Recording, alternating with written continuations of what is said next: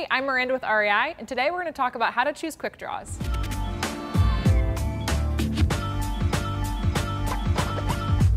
So let's just really quickly touch on the anatomy of a quick draw. So there are three components to a quick draw. You have the carabiner on the end that goes into the hanger, and then you have your webbing or your dog bone, and then you'll have a carabiner on the other end, which is where you will clip your rope. Most people will purchase draws in rack packs, so multiple different draws that are already assembled, but you can also just purchase these components separately if you decide that you want to assemble your own draws.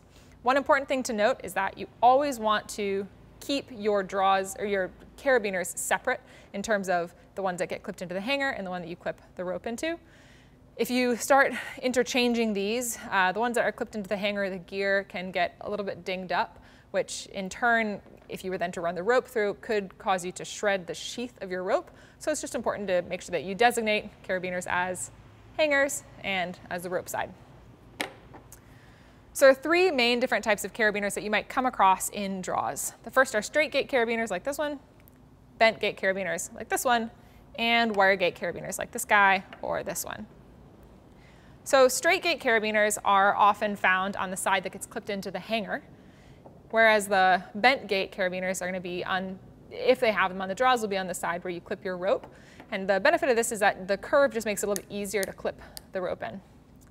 Wire gate carabiners are great because they're a lot lighter, and this will add up if you're carrying a lot of draws for a really long pitch. And another benefit of the wire gate is that they will actually reduce gate flutter. What this means is that they're just less likely to come unclipped during a fall. This isn't something you should base your entire decision of quick draws on. It's just something to be aware of.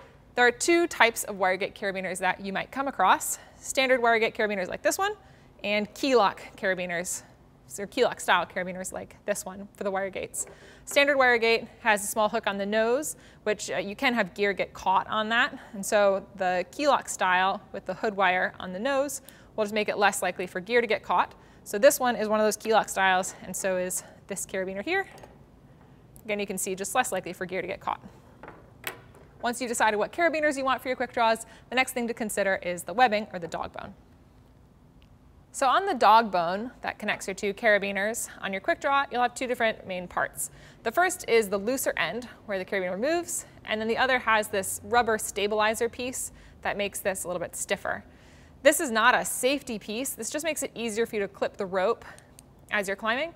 And if you ever are assembling your own quick draws, you just want to be very sure that the carabiner is running through the webbing as well as through that rubber stabilizer and not just through the rubber stabilizer. There are two different materials that you'll find commonly in dog bones for quick draws. The first is Dyneema, like this guy here, and the second is nylon, like this one here. Nylon is bulkier, but it's also less expensive than Dyneema, and it's a great choice for just cragging or single pitch climbing, or if you're prioritizing low cost. If you're hiking in not very far to a place where you're climbing, then these are a good option. Dyneema is a little bit more abrasion resistant than nylon, and it's also a lot lighter, and it's a little bit more expensive than nylon.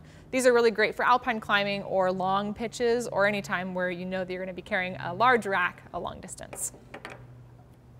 So once you've decided what material you want for the dog bone on your draws, the next decision you want to make is the length of the draws. Short draws like these are great for pretty straight, short routes because you'll just have the rope running straight up the climb, so you're not going to have a ton of rope drag with shorter draws like these. If you have a route that tends to meander a little bit and the bolting is a little bit wandering, then you might want slightly longer draws. So these draws will come in versions up to about 18 centimeter dog bones, and those, again, really good for routes that meander a little bit more.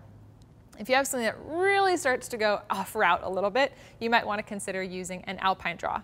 So an alpine draw like this one is just two carabiners that are connected by a sling, and then this sling can be extended like that. And this extended sling, again, will just help limit the rope drag if you have a route that starts to meander a lot more.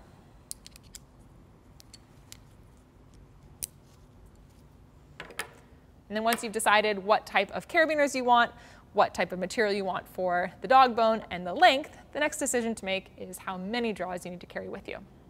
If you're doing a lot of single pitch climbing, 12 quick draws will pretty much get you up most routes.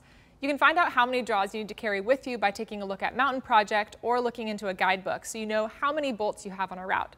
It's a good idea to carry that many draws on your harness, as well as a couple extra just in case one falls or there's a new bolt that you didn't know about.